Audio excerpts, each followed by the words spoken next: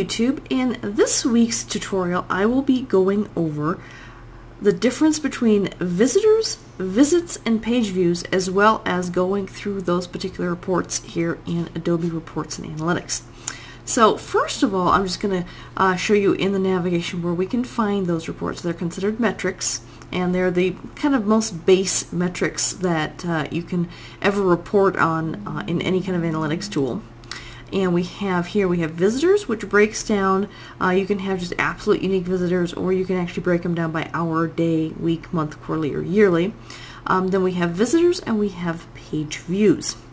And I know that not everyone necessarily understands the difference between them, so I just want to kind of give a quick overview over what that means. So first of all, a visitor is a unique individual or basically device that visits your website.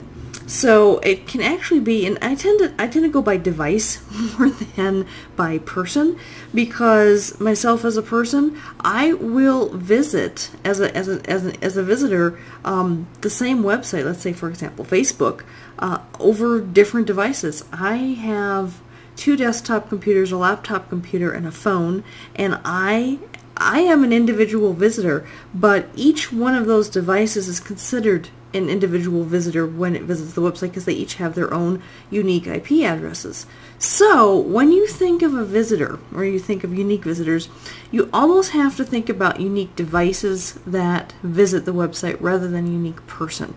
Because when I visit Facebook, basically there's 3 computers and a mobile phone, so I can be considered 4 different unique visitors in a single day, because I keep visiting Facebook over these different devices, and I'm a unique visitor from each one of these devices that I visit from. So for example, that's one thing, even though I'm sure that they can trace it back to my login information, and they can kind of make it more unique, and not all websites have login information, so I just wanted to kind of use that as an example.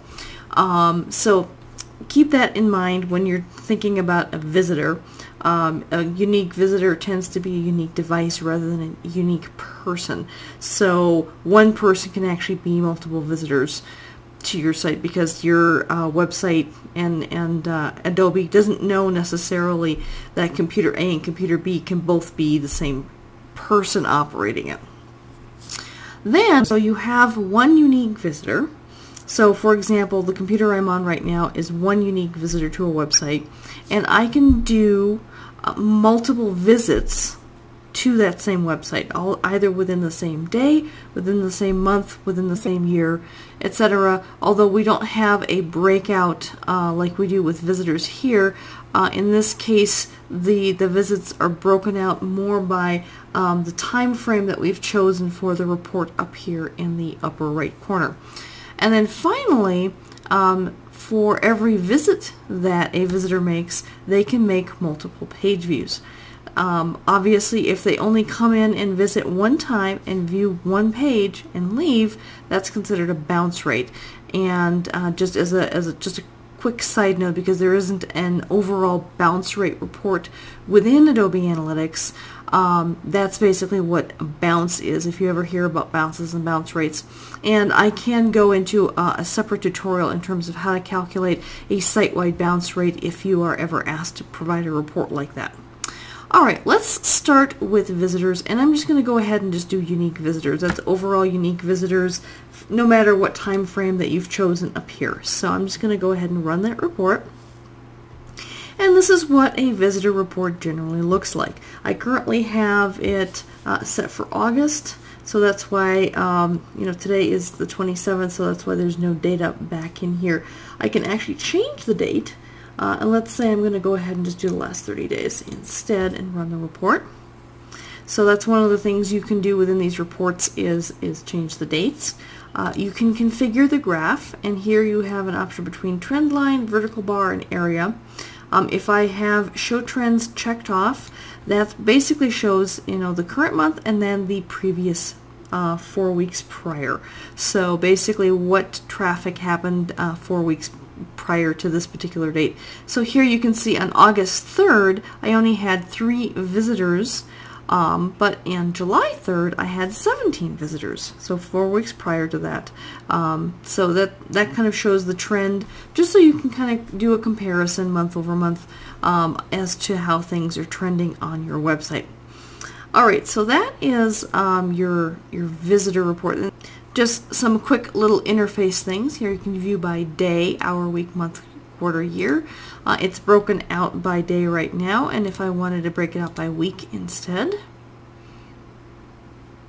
it would look basically like this. And even though, yeah, and it's the last 30 days, starting with the week of July 28th and going forward from there. And so the trend line just kind of changes in that way instead. Alright, so that is visitors. Now let's go back over here and we'll take a look at the same data in visits. And you'll notice that since I changed it to view by week, it's staying as view by week. Now with my particular website, it is primarily a blog, and blogs tend to have a very high bounce rate, and so my visitor data and my visits data are going to look very, very similar, just because of the fact that I tend to have very few people who view any particular page more than once. I have one visitor. Each visitor tends to do one visit roughly, perhaps maybe 1.2 visits, etc. So I don't tend to have a lot of repeat visitors. And I'm just going to go ahead and switch this back to day, just to kind of look. That's sort of the default report, is the by day thing.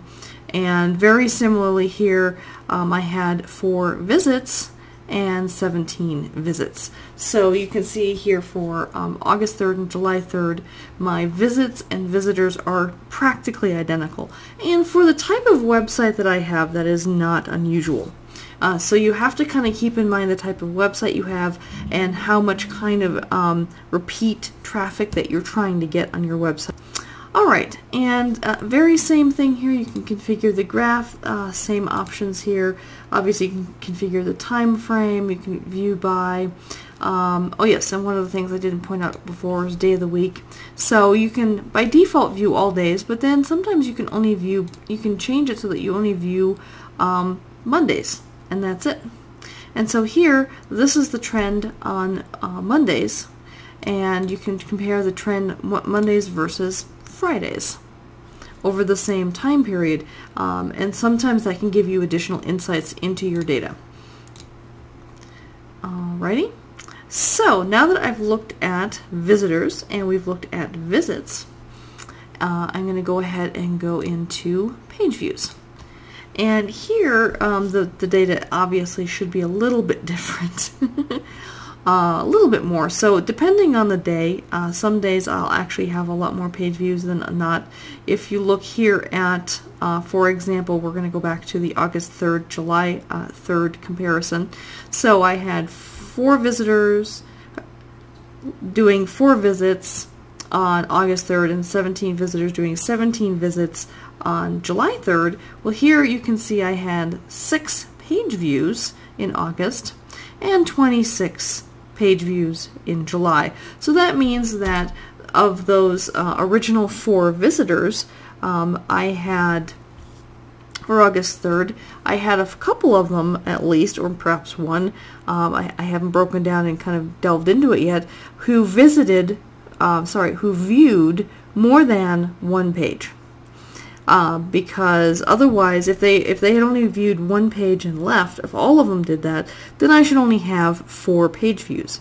However, you can see I have 6, and then here the prior month I have 26. So of the 17 people who were visitors to the site and did 17 visits, so each visitor visited basically 1 time, but during their visit, some of them viewed more than 1 page, which is why I have 26 page views instead of 17. So I hope that kind of gives you a feel for the difference between a visitor, a visit, and a page view, as well as, just the basics in terms of the reports themselves and how they're kind of laid out with the graph and then you kind of have your raw data down here and how that kind of looks as well. If you have any questions, please leave comments in this comment section below. I'm more than happy to answer questions, or send me a private note. I do believe I have contact information in my description as well, so feel free to send me a private note either here on YouTube or through any of my contact information I have listed available in the description. Alright, thank you so much for watching this tutorial, and if you found it at all useful, please feel free to click the like button down below, and if you aren't yet subscribed, I would greatly appreciate a subscription if you want to see more videos like this. And until next Wednesday, take care. Thank you so much. Bye-bye.